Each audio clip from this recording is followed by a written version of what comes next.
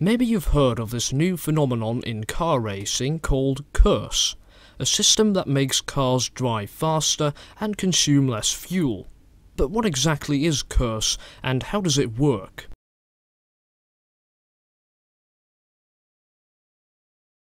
KERS stands for Kinetic Energy Recovery System, and before we take a look at how it works, let's see what it does. Let's say we've got a racing car driving on a track, and there is a corner up ahead, so the car needs to slow down. Therefore, the driver of the car starts braking. The brakes of the car create friction. They turn the kinetic energy of the car into heat. That way the car slows down and the brakes heat up. But that's a waste of energy, since the heat of the brakes just flows away. Now, KERS is a system that attempts to capture the energy that's normally wasted during braking and reuse it to make the car go faster. Okay, so now that we know what KERS does, let's take a look at how it actually works. There are many different types of KERS, and I'm going to explain the four most common types. The first type is the mechanical flywheel system. Here's a schematic drawing. A flywheel is positioned right next to one of the axles. Also, there is a clutch between the flywheel and the axle. Now, normally when the car is driving, the flywheel isn't connected to the axle, since it would otherwise slow down the car. When the driver of the car starts braking, however, the flywheel does connect to the axle, since this way it helps the conventional brakes slowing down the car. The flywheel now starts rotating at a very high speed.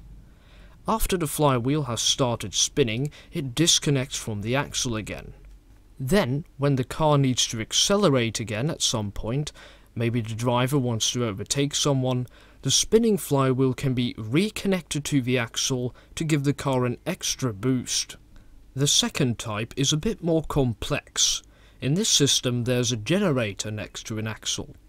When the driver starts braking, the generator connects to the front axle and starts slowing down the car, helping the traditional brakes.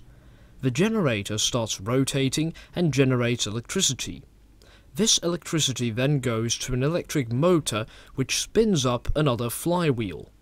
When the car stops braking, the generator disconnects from the axle and the spinning flywheel disconnects from the electric motor. Then, if the car needs some more speed, the spinning flywheel reconnects to the motor, and it then makes the motor spin.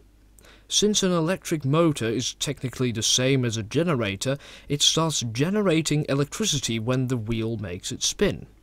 That electricity then goes to the generator, which now acts as a motor. The generator is then connected to the axle, and it drives the wheels, giving the car an extra boost. And all of this happens in less than a second. The two other most common types of KERS replace the second motor and flywheel with a battery or a supercapacitor to store the energy.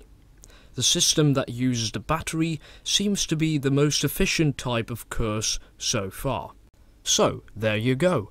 Now you know what KERS is and how it works. I hope you've enjoyed this video, and thank you for watching.